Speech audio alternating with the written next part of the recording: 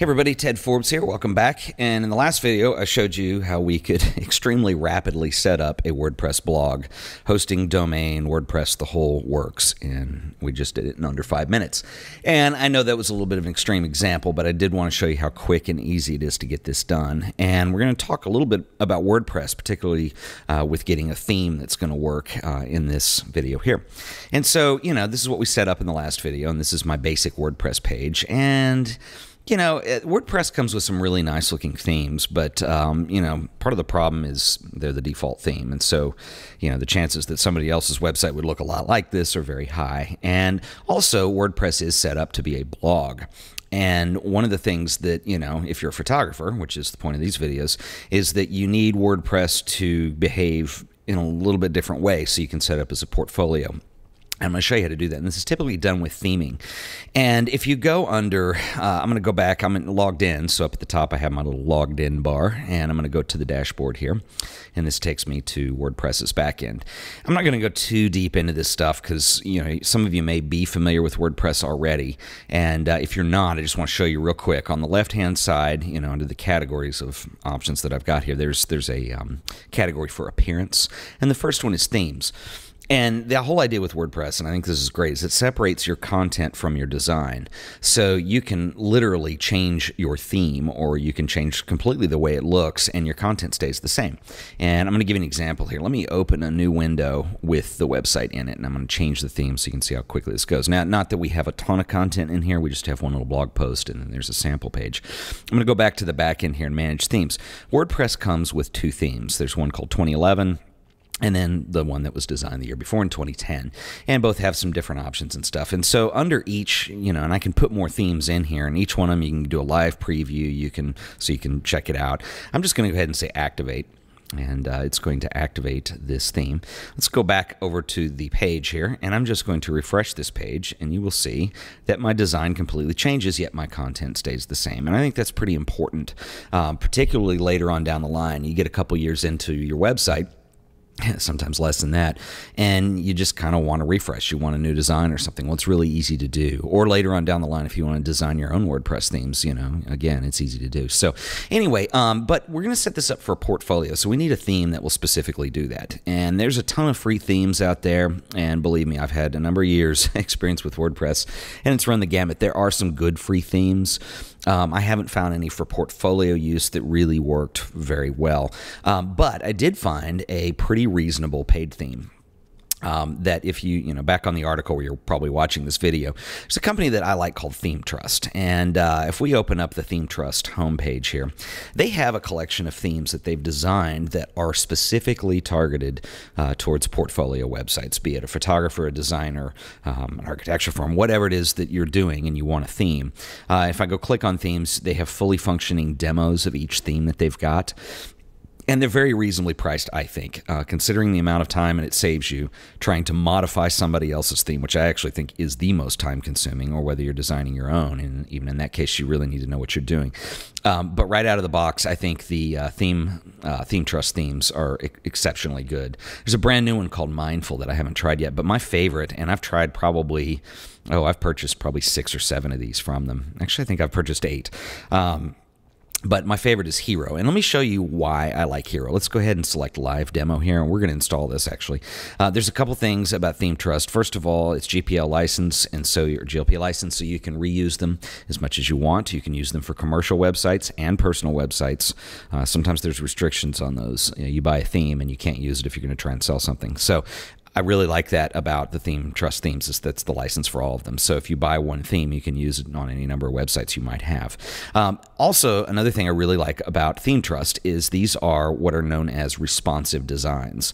And they're really cool. And so basically what that means is that the layout in a responsive design changes depending on what device you're looking at the website on. So for instance, if you have a smartphone, iPhone, Android, whatever it is you have, you know that when you go to websites, you can view the website. But sometimes the layout, because it's being shrunk down to that tiny little screen, the links are really small, and sometimes they're hard to click on if there's a lot of them crammed together.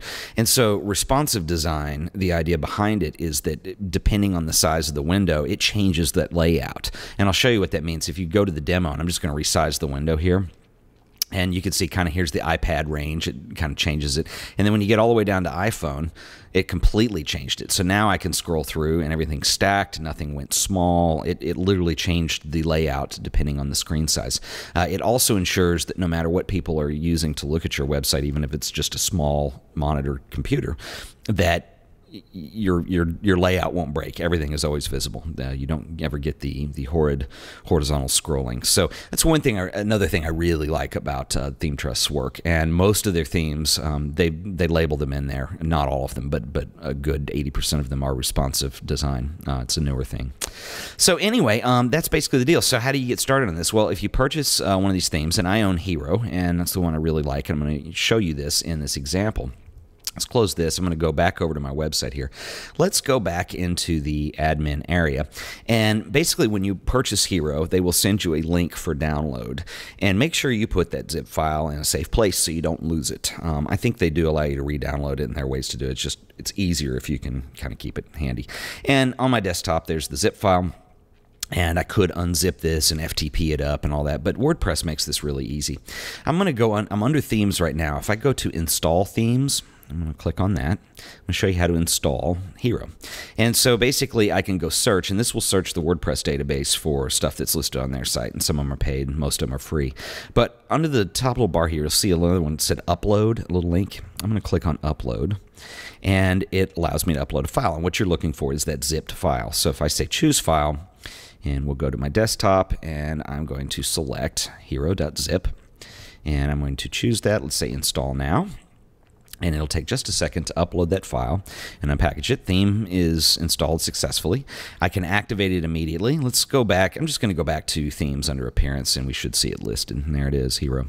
And usually they have a screenshot associated with it. This one just has the name of the site. I can do a live preview if I want. When you click on live preview, it basically will show you what your website's going to look like with this theme applied. And it's kind of blank right now because there's some options we need to configure in Hero. So let's cancel this. I'm going to go ahead. Let's just activate it. And we'll activate the theme. And what you're going to see now, if I go visit my website, is that, you know, it's loaded Hero, but there's a lot of options in here I need to fill out. And I'll go ahead and show you the first one right now. And up here where it says clean, responsive, a minimal portfolio WordPress theme, this is all customizable. And in the Hero demo, there was an image back behind it. And so I'll show you how to do that. So let's go back to the dashboard. And if I go under appearance, I have selection of themes, but now I have some new options under here. There's theme options, menus, all that stuff. What we're going to do is we're going to look at theme options. And these are the options I have for Hero. I can upload a customized logo that will put it up on the top left of the website. Favicon, if I have one of those. I can even do custom CSS style sheets. So if you know how to write CSS, you can start to manipulate your website. And it's great. You can do it right here inside the theme editor. You don't have to go FTP and start coding files and all. It's just really handy to have. If you go under Home Page, I believe it is. Here it is. Top one says banner image, and I've already created a banner image that I want to go back there, and it tells you in here you want to upload an image for the homepage banner. The recommended dimensions are 1200 pixels by 590, which I've done.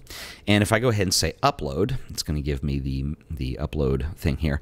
This is a really cool thing in the new versions of WordPress is they have drag and drop. So this file is actually on my desktop here. See, it says train guy edit, and I'm just going to drag and drop it up there, and it will go ahead, upload it, crunch it. And here's all my info. And it made a little thumbnail and all that. We don't need to know about that necessarily right now. I could change the title if I want. We'll call this Man on a Train. That's certainly cool. And then what we're going to do is come down here, and I'm going to say use this image at the bottom. That is our option. So let's just go ahead and select that. Say use this image. Voila, it has used the image now. If you want to take this away or put a different image in here, you can go down here and use this little minus sign at the bottom to delete the image that's in there. But I like this one. It looks good. The other thing I want to do is this image, it's supposed to kind of go full screen, but depending on the size of the browser window, it may have some edges that you see. So what I want to do, and I kind of edited this, if you can see with this massive vignette in here, and so it goes to black. So what we're going to do is take this color picker here, and we're just going to go ahead and select a black color here. Go ahead and go away. And I can also change the text in here. I'm going to leave it for now because I don't know what I want to put in there necessarily. We just kind of want to see it. But once you're done, if you go all the way down to the bottom, and there's a lot you can control on here as far as the homepage goes, you want to save options. If you leave the page, it won't put that image in there because you need to save your options. And once the options are saved, now I can go back in. Let's say visit site. And you can see that my banner is in there. Pretty cool. And I love the way this kind of, the way the style sheets work with this kind of parallax effect. So anyway, there's my man on a train. I kind of prefer, if you're going to run type over the image, that the image needs to, notice I used a pretty blurry image that's a little bit abstract, because the type will be unreadable if you put something that's too detailed back there. So that's just something to think about. We're going to do another video here, and I'll move on. This is just basic setting up the theme. It's that easy. You go to ThemeTrust, purchase the theme. They send you a link, download the link, you upload it to your website, activate it, you're done. And you can start to customize the homepage. You can even customize the typefaces that are on here and some advanced stuff. I'm going to show you how to start putting a portfolio together, but we're going to do it in the next video. So thanks for watching this, and stay tuned. And I'm going to go ahead and we'll move on to that now.